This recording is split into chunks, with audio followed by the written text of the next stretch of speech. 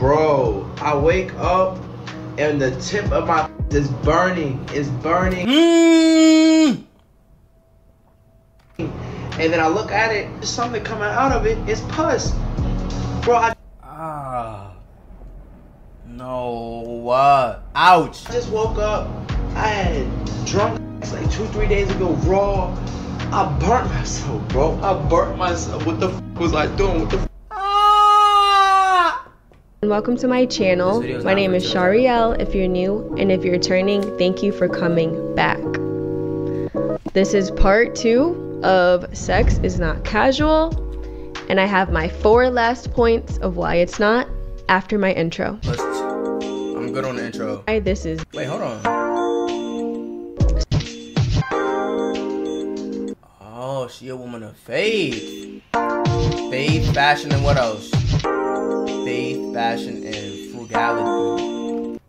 That's comp. Hold on. That's a big 3 right there. So the 5th reason why this is not casual is because of STDs and STIs. That is probably the most realest shit that anybody could really say. Like, it don't, like, STDs, bro. One thing I see all over social media and just people in general like to brag, like to talk about all the people they're sleeping with, all the things they're doing, all these positions, but nobody's talking about their clinical results. Yeah, nobody talks about the pH balance. The pH balance don't hit Instagram, right? You know what I'm saying? Like, it don't hit IG. Like, I just wish, like, if you was gonna brag about the good of a situation, show that same energy to the bad. You feel me? That's all I ask. Just keep the same energy, bruh. Nobody's talking about what goes on when they're peeing, how it burns. Nobody's talking about Talk to 'em. Warts. These are things people aren't talking about, and they're very real. And this is making it a fantasy of the act, but not showing what goes down when you don't protect yourself.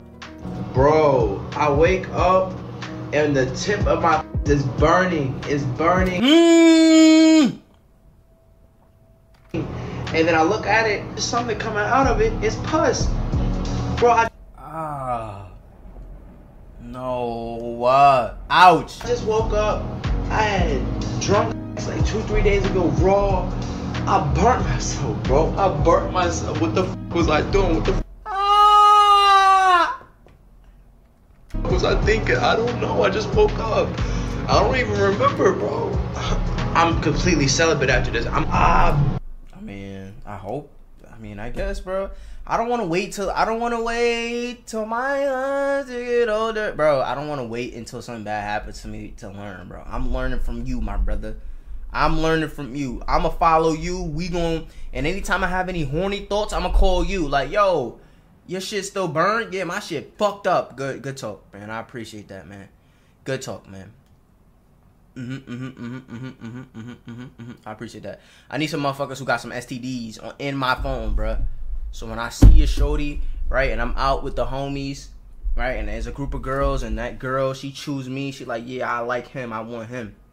I'm like, hold on, let me just make a quick call real quick. Hold on, let me call the homies real quick. Yo, send me a picture of the STD. I'm gonna have the STD results, their STD results as my screensaver. I'm gonna take their name out. I'm like, chlamydia, check. Gonorrhea, check. Check. I don't even know what the fuck other HIV, I guess STD. I'm good, bro. Burnt myself. That's the first time I ever caught something. But hopefully it's nothing crazy. So that way, I gotta take this as a lesson and never do it again. Ever. This is what happens in a degenerate society. STDs all around. People don't care. People are not going to protect themselves. They're not on BC. Shout out to him for putting that on the media, though. He a real ass nigga for that, though. No cap. He is a real ass nigga, bro. They could not get that. They could not pry that video from my phone, nigga. That might be a video I make to keep in my phone just to have a lesson. They could not have pried that shit out of me. And they're just out here doing their thing. So obviously in 2020 the numbers dropped for different STDs and STIs, but now that people are back outside, they're skyrocketing. Well, turning now to an important medical headline. Health officials just announced the concerning rise of STIs across the country, and experts say the rates show no sign of slowing down. So let's bring in Dr. Darian again and break this down for us. What do we need to know about this public health issue? In the past couple of days to months, we've seen increases specifically related before and after the pandemic. Recently, the CDC released reports that rates of chlamydia, syphilis, I forgot about that, gonorrhea, and syphilis have accelerated in terms of the amounts of positive tests that we're finding, and it's been the highest that we've seen in over 20 years. Nobody's talking about who gave them something that they have to live with for the rest of their life. And the thing about it, you don't even have to be somebody who sleeps around. You could be with one person and get it from them because they've slept with somebody else. And that's the dangerous part. So my ex gave me an STD 2 years ago, and I feel like a lot of people's first reactions are like, ew, that's disgusting. And it is. And it is. And it is. Like, why are you putting this on the internet, blah, blah, blah. But at the same time, I feel like people should be talking about it more. That way people can learn from it and educate themselves and stuff. Because, I don't know, he cheated, obviously. And, you know, that's literally how I found out when the doctor called me and she was like, oh, yeah, you have it. And I was like, oh, okay. So then, like, you know, that's how I knew. But it sucks because a lot of these men will basically sleep around with literally whoever. And then it comes back to you. Women are having their pH balance off. Women niggas don't want to talk about the pH being off, bruh. I'm literally okay, never mind. They're having UTIs and all these different things because of people we're sleeping with. You know what down there has to be protected. This has to stop. People need to wake up and realize your body is a vessel. It should be protected. It is sacred. Nobody talks about the medication they have in their bathroom because they decided to sleep with somebody because they just wanted to. And this is not with judgment. I just want people to realize the severity of what can happen to your body, especially if it's undetected. A lot of people don't get tested, and when these things are untreated, you can affect being able to get pregnant. You can get cancer. You can have crazy things happen to your want to throw up. Like, it's making my body like cringe. Your body because you are not keeping up with yourself and you're not protecting yourself with contraception, getting tested, making sure the other person is doing what they need to do, but also being abstinent. I don't know what's so hard about that, but shut the fuck up. Now you being disingenuous. What's so hard about being celibate or abstinent? Nigga, it's very hard, bro. It's very hard. It's very hard, okay? It's very hard. It is very hard.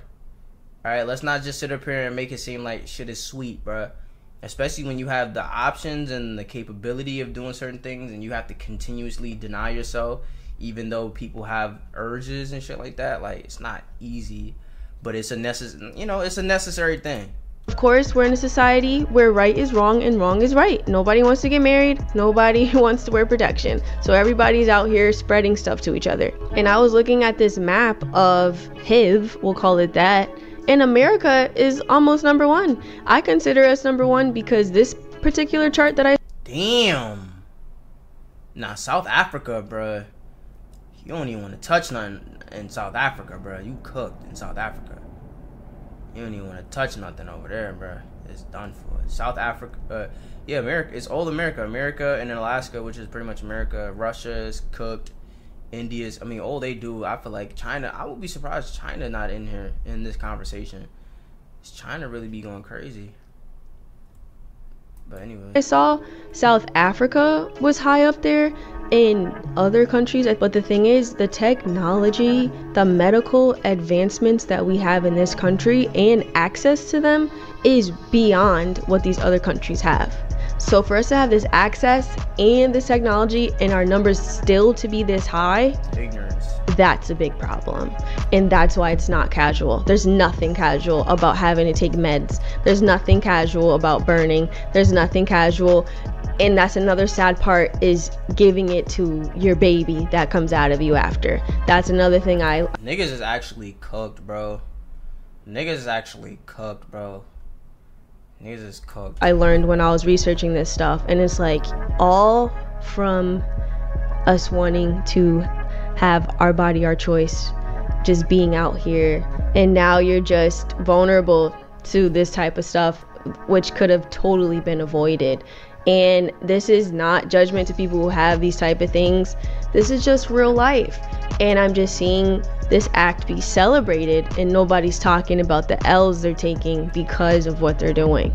And a lot of people, like I said, don't even know they have it because they're asymptomatic. That's another scary part, and that's another reason why you should be choosy, and really you shouldn't be doing anything unless you are married. And I don't care if I sound like a crazy Christian, but God's way is the best way. Hashtag crazy Christian, bruh. Hashtag crazy Christian. I'm gonna get a shirt that say crazy Christian. I'm a crazy Christian. You feel me? Whether you want to admit it or not, and yes, I know people cheat in marriage, but if you're living the way you're supposed to, you're abiding by what God wants, you're not going to cheat on your spouse, and you're not going to catch anything. See, I need people like her in my circle, bro. I need to be able to call her and be like, yo, like, wooty woo, and she could just be like, yo, Jeremiah 22:8. You know what I mean? And I just slip to that real quick. You feel me? That's what I need. And I've seen it in real life, so I don't want to hear it. So the sixth reason why this is not casual is because of the emotional toll that this act takes on men and women. We're in a new era of feminism to where men are more feminine and women are more masculine. The tables have turned. And I'm seeing it to where women are trying to portray that they're not affected by who they sleep with and what that person or people do when they're not with them. Okay, so I saw my sneaky link in person, like in public. And I had been with my sneaky link the entire week, and his boys had called him and was like, get a haircut, blah blah blah. So like we gonna go out on Saturday. So I knew when I left on Friday I was gonna see him because like he was gonna be with his boys. So anyway, I go downtown with my sisters on 6th Street, and I happen to glance, ain't he there? And immediately I go the other way. Because I'm like, oh my God. But also I know that you only down here because you just got a haircut and you look for the. But I can't even be mad because I'm in a Skims dress down on the same damn street looking for the same. So I couldn't even be mad. But at the same time, who this for? You better. Never mind. And it's just a total lie. A lot of women that I see that sleep around, there's usually a root to it. Something traumatic happened to them when they were younger, or they're searching for something, or they're trying to prove a point or rebel against their family, or just religion, Christianity in general. And the thing is, when you sleep with so many people, whether people want to realize it or not, it takes a piece out of you every single time. I truly believe when you have intercourse with somebody, it's on every level. It's emotional, it's physical, it's spiritual, which is one of the biggest ones that people don't realize, and it's also mental. And these images of that person will never get out of your head. These exchanges you've had, you can never erase for good or for bad. And just, you have that connection to them now, to where nobody wants to admit, if you see somebody in public that you slept with, your heart might drop. You're like, oh. I'm hurt. I'm cooked, bro. I'm immediately cooked. Like, I'm cooked. You know, it takes a long time for me to get over that shit. You feel me? Even if I don't want to, that's how I know it's real. Because, like, even if I don't want to be with you, I still feel away. Because, like, what is you doing, though, type shit. But, like, I have no business having laid with you to begin with. You feel me? So, you just got to take it to the chin. You feel me? When you do irresponsible shit and you want to be grown and you want to go, everything that the light touches is ours. What about outside with the light touches? We don't go out there. Bruh, I feel like that was God personally. Like I gave you 40 acres and a mule, bruh. 40 acres. Or everything the light touches, you can do. All these non-sins that you can do, you good money, bruh. What about these sins over here? What about this tree? What about these sins? We don't go outside the Pride Land. We don't do that. You feel me? And you know, we really all like, that's why I really mess with Simba, because we all Simba at the end of the day. We all Simba. You feel me? But eventually you're gonna come back home. Eventually, right? And it's gonna be messed up because you were disobedient, because you didn't listen, because you was hard-headed. You can come back. It's just not gonna be the same, bro. Like, you know, it's not gonna be the same. Like, people gonna be affected. You know, it's not gonna be the same as if you were just obedient from the jump, right? You ended up causing your father to die. But eventually, you're gonna get to your rightful place. You can get to your rightful place. You know?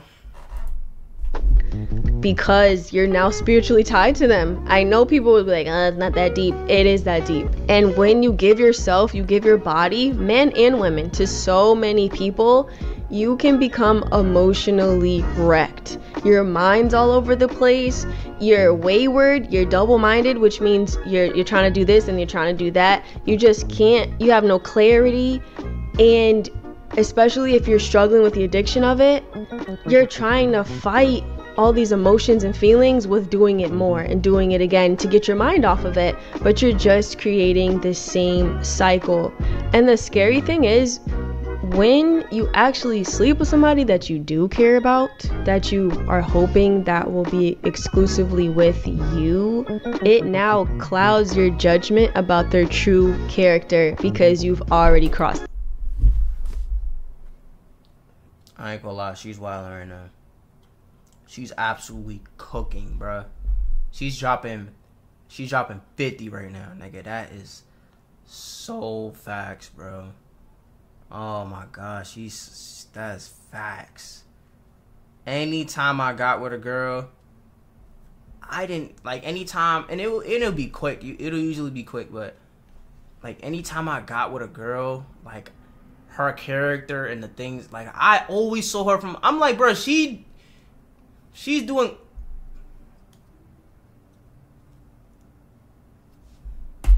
That line. A lot of girls and a lot of guys are with people that are not good people, or they have traits that are terrible that they ignore because they're sleeping with them. You'll see a guy who's dealing with a girl that's psychotic or with an attitude or anger problem and be like, bro, why are you with her? Because she's laying it down on him. So he's not thinking her temper is that big of a deal. We can move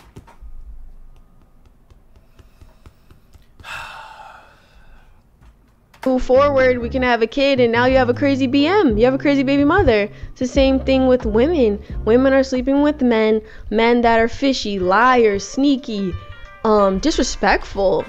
And they stay with them because their judgment is clouded, or someone who's lazy, someone who's not of their word, but you dismiss it because you're sleeping with them, so it's not a big deal. But if you take sleeping with them away, you'll see them for who they truly are, because you no longer have that band-aid, that mask of intercourse blocking you from seeing who they really are. Because most of the time you would leave. You're like, I'm not putting up with this. Yeah, but you are putting up with it because you're sleeping with them. I'm ready to crash out. Sex is powerful. Intercourse is powerful. It changes your whole entire makeup. Everything, your whole brain is jacked up when you start doing stuff like that. And that's what I'm saying, the emotional toll it takes, because now you're with this person you're not supposed to be with, and you're getting treatment and getting talked to a certain way, the way you shouldn't be, but you're accepting it. So now it's emotionally bringing you down. It's emotionally changing what you accept because you want to keep sleeping with them. And now your whole view of relationships is totally off. It's honestly toxic, and you're settling. And another emotional toll, like I said, even if you're not sleeping around with a bunch of people to where it's making you chaotic inwardly, it's just dealing with somebody that you're not really with in a situationship. I talked about this a little bit with the drama aspect, but when you're giving yourself to somebody, especially as a woman, and you're not getting that commitment from them, that one-on-one exclusivity, that does affect your self-esteem. You're like, I'm doing this and that for him, and he's not making it official. What's going on? What's wrong with me? Then you start seeing the other girls he deals with, and then you're comparing yourself to her. Then you're trying to get lip fillers to get your lips big like her, or you're trying to change your body to look like her body, change your hair color to be more like her and the other girls he's with. Emotionally all over the place because you're trying to compete for somebody that you're laying with who isn't exclusive with you when you shouldn't be sleeping with them in the first place. And now you say all men cheat, all men don't commit, all men are this, all men are that, but you were the one willing to give it up so easy. And my 7th point for why this is not casual, because it affects relationships and commitment. I've seen this time and time again, and this is all across the board, all races. When you are with somebody and you guys are doing it, you guys been together for years and you move in together, the man is going to drag his feet when it comes to marrying you. I know marriage is not everybody's goal, so you don't need to put it in my comments. I get it. Some of you guys don't want it. But for the women that want marriage, if you are giving the cookie up, if you're moving in, if you're playing wifey, cooking, washing his dirty underwear, cleaning up, doing all that, you're his emergency contact. It's not going to be an emergency for him to buy that ring. I'm going to tell you right now. It makes men drag their feet. It makes them second guess marriage. Do we even need to do this? It doesn't really matter. We're already together, etc., etc. Fine, baby Gina, your little plan worked. What are you talking about, Martin? You plotted and you schemed and clank. Gina, I will marry you. Damn. I mean, are you happy now? Damn, that was crazy, Martin. I don't really remember these episodes like that, man. I just remember the funny ones, bro. But this one was crazy. He fried her shit. That was beautiful. That was the proposal I've been dreaming about all my life. He fried now, her. if you'll excuse me, I got a plane to catch. Come on. Now let's talk about men. Those of you that like to sleep around. A lot of men, when they sleep with a lot of women, it makes it harder for them to commit to one woman most of the time. Sometimes it's a phase. You know, some men are in competition with their other friends, seeing who can get the most girls. That's younger, like teenage and college days. But when you're a man that's used to variety, you're with Brittany on Wednesday, then you're with Sarah on Saturday, then on Monday you're back with Megan. Hold on. Wednesday, then you're with Sarah on Saturday, then on Monday you're back with Megan. Alright, let me chill. Let me not say nothing crazy. It's nothing but love, bro. You know, I was in my feelings, you know, and sometimes when you in your feelings, you know, sometimes it's good to just step back. Like, you know what? Let me get away from everybody before I say and do shit I regret. Yo, I love everybody. I just need a minute. I'm in my feelings. I need a minute. Don't talk to me. Don't look at me. Don't say shit to me. I need a minute with me and God. I just need me and God to just lock in. All right? Because I know what I do with God, it ain't, you know, how Job was talking crazy. Remember how Job was talking crazy to God? God ain't never really tripped. Because he understands. God understands. But humans, they don't understand. So if I say some crazy to you, it ain't like 3 days from now that you just gonna kumbaya, like, and just forget about it. No, I might affect the relationship and whatever. So don't talk. Just get away from me for a week or 2 weeks. Let me just, you feel me? Let me get right. Because sometimes I'll be in my feelings, bro. Sometimes I'll be in my feelings. And, you know, it's okay, man. It's all good, man. It's all good, man. Let's just move on, make mistakes, and let's not make the same ones over. Like, you know, the mistakes is going to happen. Like, don't trip and don't beat yourself up over the mistakes. Just learn the lesson, learn from the mistakes, and get the fuck on, bruh. And don't do that shit again. Now, if you start doing the same mistake over and over again, now that's a choice.